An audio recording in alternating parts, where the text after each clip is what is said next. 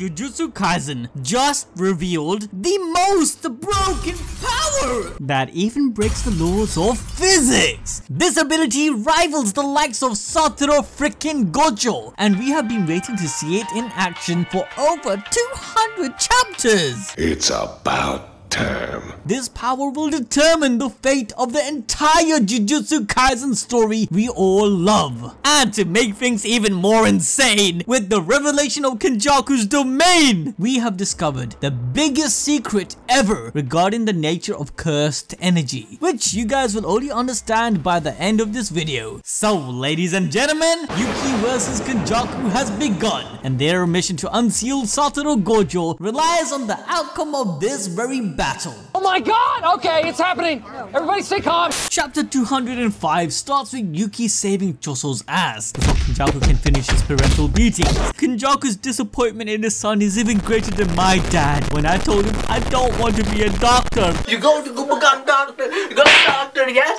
Doctor! As Choso faints, Tengen opens up his barriers to retrieve him. He literally got the shit beaten out of him, and it looked as if Kenjaku wasn't even trying. But through their fight, Kenjaku confirms Itadori's birth was intended for his role of being Sukuna's vessel. Back in chapter 143, we saw a flashback where it was revealed that Kenjaku was actually Itadori's mother. With his previous experiments in creating Choso and his brothers, Kenjaku was trying to create an upgraded hybrid between humans and cursed spirits, but he wasn't satisfied with the results. So Kenny thought, you know what, I'll just do it myself, and had actively taken part in, if you know what I mean, in birthing Yuji. Yep, he literally got pregnant and had a child, just for the sole purpose in housing Sukuna many years down the line. Even Gojo had stated in the early chapters, a vessel that could contain Sukuna without losing control was so rare that only once every 1,000 years or so does such a person exist. This tells us that Yuji is not human, but a manufactured life form who is simply living as Kenjaku intended.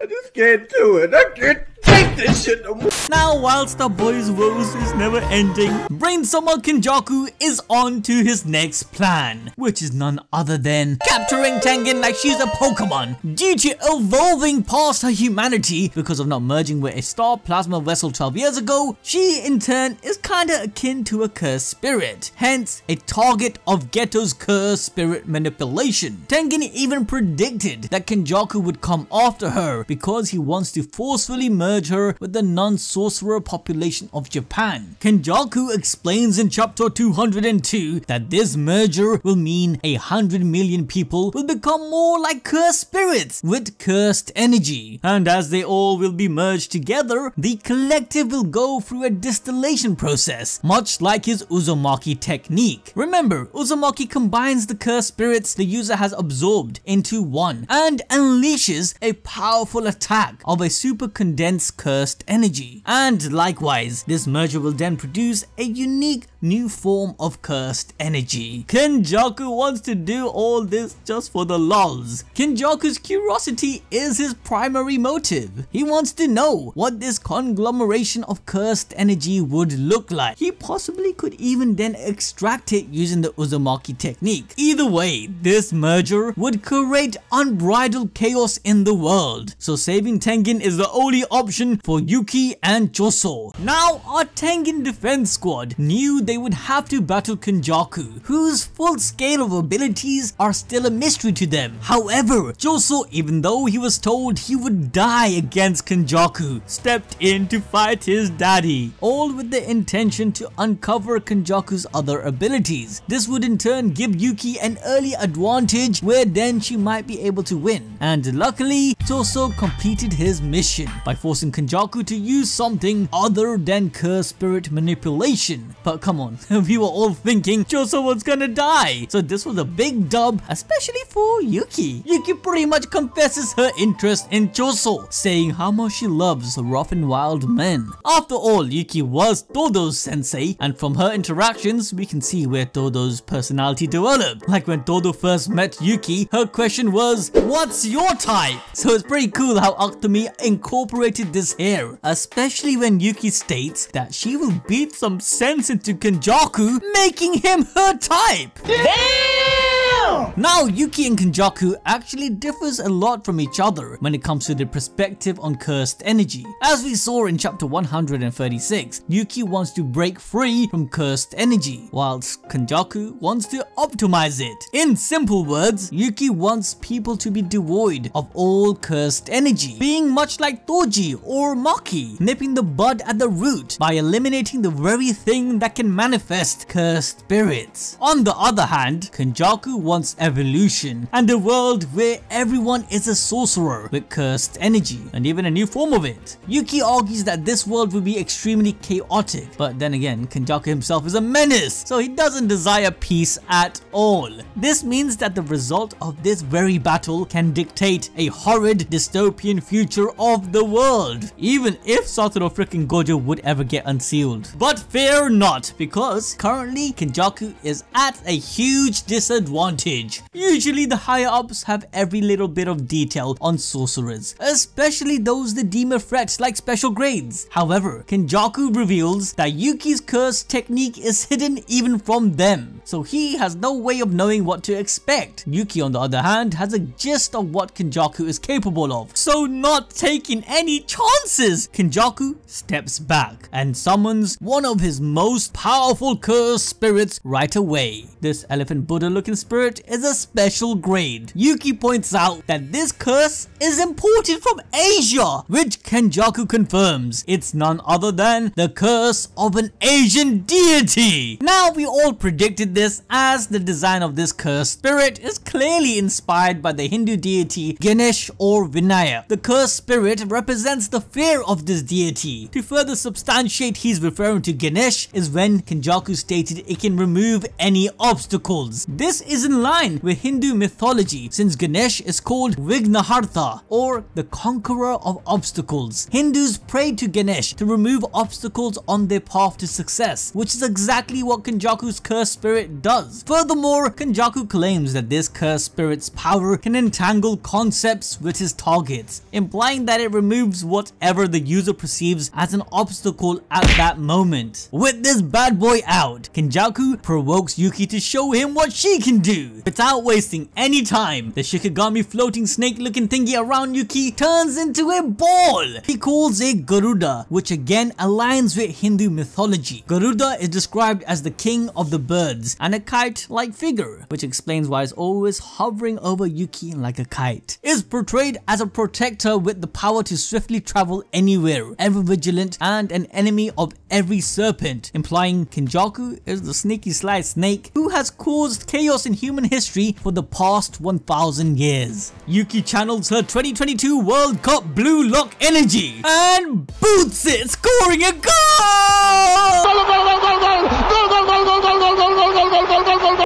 Yuki just unlocked her inner monster, guys. The god tier special grade cursed spirit literally gets one-shotted. Garuda rips right through this cursed deity's face. What's more is that this might be a foreshadowing to Kenjaku's impending defeat, because according to Hindu mythology, the presence of Ganesh is indispensable to a person's success. So even with or without Yuki's plan coming into fruition, Gojo being unsealed seems to be hinted more than ever. Remember, Itadori and Megumi also found Hana Kurusu, who has the backdoor key to the Prism Realm. However, knowing Akutami, Gojo being freed will coincide with the execution of either Kenjaku's or Sukuna's plan, giving us the final ultimate showdown. Coming back to the fight, Yuki gives no time for Kenjaku to respond as she closes the distance and clocks him right for his arms to his face. Yuki has now just become my #1 waifu. Like, gosh damn. This right here is my favorite thing. To add more salt to the wound, she mocks Kenjaku, acknowledging that she knew he wanted to keep a distance because, he didn't know her curse technique. However, without giving any shits, she reveals it!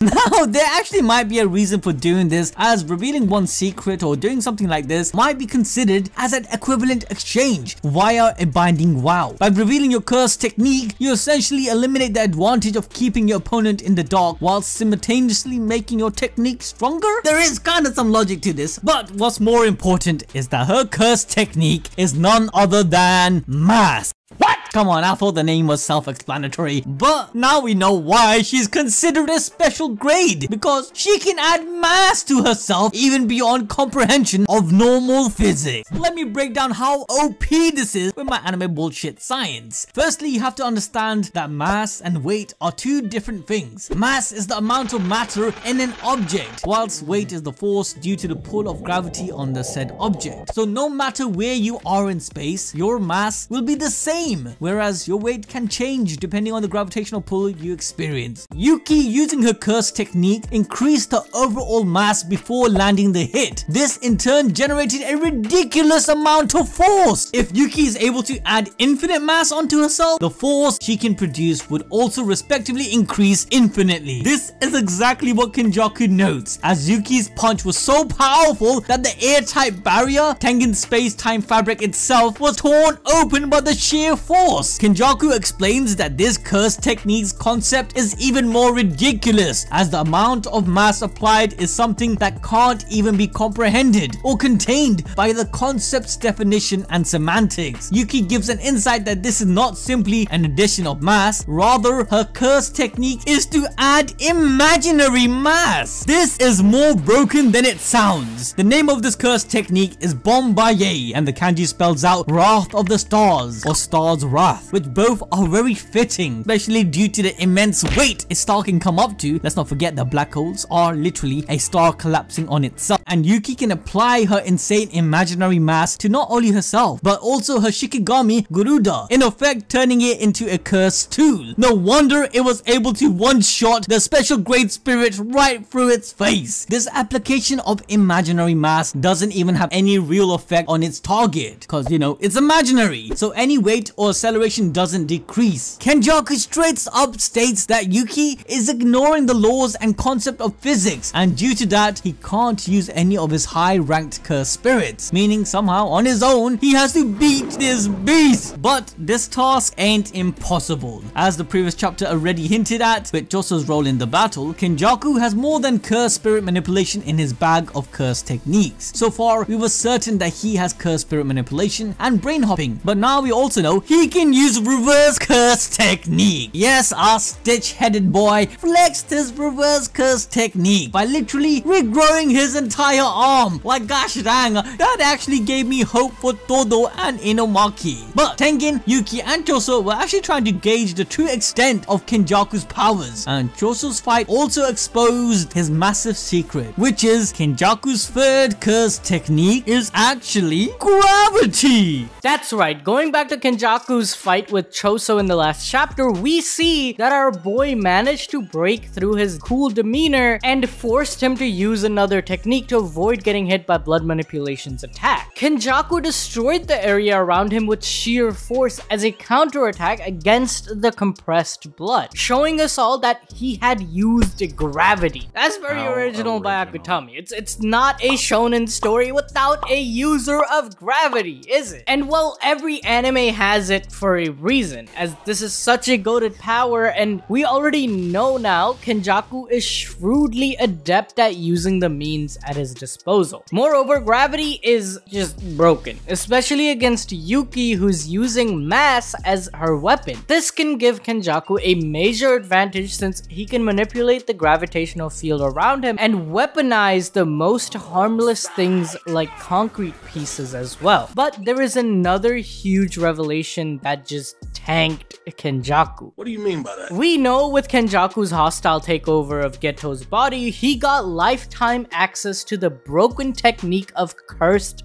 spirit manipulation. But unlike Geto, Kenjaku was aware of just how strategically advantageous the maximum Uzumaki of this technique is. Back in the culling game, we know Kenjaku consumed mojito and extracted ideal transfiguration using Uzumaki and used it to kick off the culling game. At that point, we all thought that Kenjaku acquired another curse technique that could turn people into pulp with a touch. Literally. I know what you're thinking. Anyway, Kenjaku did not use this technique after that, even against Choso, making us wonder why exactly was he holding back, because he's surely not the type to do so. I mean, Choso's death was practically guaranteed with ideal transfiguration. So what was up? Was Kenjaku finally mending his ways as a dad? Sadly not, because in this chapter, Yuki just concluded that Kenjaku can in fact use the techniques extracted from Uzumaki only once. This has major implications for the power scaling because Kenjaku already used his one-time trump card with ideal transfiguration, and without it, he is way less OP than we thought him to be. Well, by special grade level though, Kenjaku is still a monster compared to normal sorcerers. Yuki also thinks that it is impossible for Kenjaku to store multiple techniques from Uzumaki because it would fry his brain, which is basically his entire body. Moreover, according to Yuki, if one does not have external storage like Yuta, the brain's memory will blow away, and not in a good way. People who have our notification all already know from this video that Yuta can copy a ton of curse techniques and sort of dump them all into Rika and to select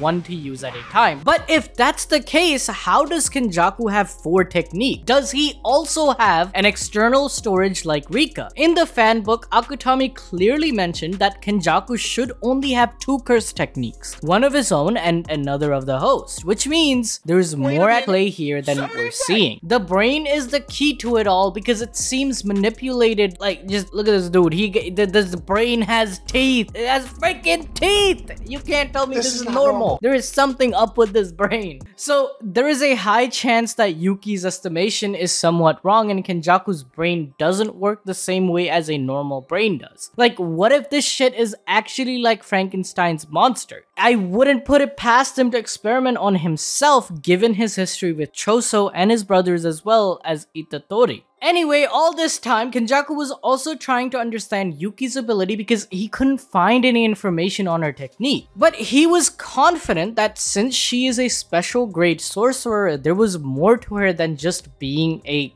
bowling prodigy. He believes that she has a hidden trump ability, an extension of her technique with a large curse energy output. Clearly, it's a stalemate between them, and you and I both know the rules of Jujutsu Fight Club of settling stalemates. Curse at each other. No, I mean use the ultimate card, domain expansion. Yuki for real making Kenjaku shit his pants right now, bro. This is about to be lit. Well, Kenjaku bets on the fact that Yuki wasn't sure she would win a domain expansion battle, since she didn't use her domain in a situation where neither of them knew each other's technique properly. Knowing Kenjaku, he wouldn't have used his domain if he wasn't backed into a corner, and Yuki wanted to do exactly that. Her plan with Tengen was to chip away at Kenjaku's strength and force him into using a domain expansion that wouldn't be at 100% power. And once he was done with his domain, he would be in a situation to not use his curse techniques as easily. Yuki had to take the risk that she would be rendered in the same condition as well while relying on Garud as her advantage. Both Yuki and Kenjaku know how crucial this battle is, and with no more options left against Yuki's OP curse technique, Kenjaku had to bring out his domain, all-encompassing Garbhadhatu, or the womb realm. And of course, in the classic Akutami style, this domain and even its hand sign are loaded with Buddhist and Hindu mythological references. Kenjaku's domain hand sign is different from all the other ones we have seen before, as his palms are facing outward like it's an inverted mudra. Yup, we found what Kenjaku's inverted mudra could mean, so you won't have to. It seems like the inverted form of the seal represented by the 11-faced Kanon Bodhisattva or the Ekadas Mukha. In Buddhism, a Bodhisattva is a person who has reached enlightenment but has put off going to paradise in order to help other people achieve enlightenment. The people who have our notification bell on know from this video that enlightenment is the very important element of Jujutsu Kaisen's story, and enlightened sorcerers are the strongest. So don't be a silly willy and hit that bell icon now to never miss an upload like that. Bodhisattva's definition doesn't quite apply to Kenjaku. In fact, just like his inverted mudra, Kenjaku is leading people away from enlightenment and into samsara, which is also seen as pain and suffering in Buddhism. Essentially, Kenjaku's entire character is the opposite of a bodhisattva, because he desires chaos instead of peace and suffering instead of nirvana. Avalokitesvara, the primary form of this bodhisattva, vowed to never rest until he had freed all sentient beings from samsara. Kenjaku is actually leading people to death while he is jumping from body to body as a brain to prolong his own life for 1,000 years. And if you're still not convinced, look no further than the 11-faced Kanon. While this might be a hint to how Kenjaku might have already possessed 11 people in his long life, including Geto, Naruto Shikamo, and Itadori's mother, there are more hints that Kenjaku is Akutomi's subversion at play. Let's begin with this latest addition, a cursed spirit that we discussed earlier. Ekadasmukha himself is also very closely associated with the elephant-headed god Ganesh or Vinayak. A version of this story states that the Bodhisattva embraced Vinayak, who achieved great bliss and abandoned his evil ways. While Geto using cursed spirit manipulation before his betrayal was similar to Bodhisattva's tale, Kenjaku is the opposite. As a cursed spirit under Kenjaku's control, the story goes entirely the other way, feeding the evil. Moreover, the 11 heads of Ekadasmukh represent the 11 types of ignorance that plague sentient beings and are removed by the Bodhisattva. We know that Kenjaku is the furthest person from ignorance because he has a millennium's worth of knowledge about the Jujutsu world that he uses in his grand plan. In fact, his goal with the Culling Games is to get rid of his own lack of knowledge about the infinite possibilities regarding cursed energy. It's safe to say Kenjaku despises being ignorant to the point that his curiosity is the manifestation of his inner evil. There is no morality in his actions in the pursuit of answers. Coming back to Kenjaku's domain expansion, this is one hell of an eerie one, with faceless pregnant women adorning whatever this is.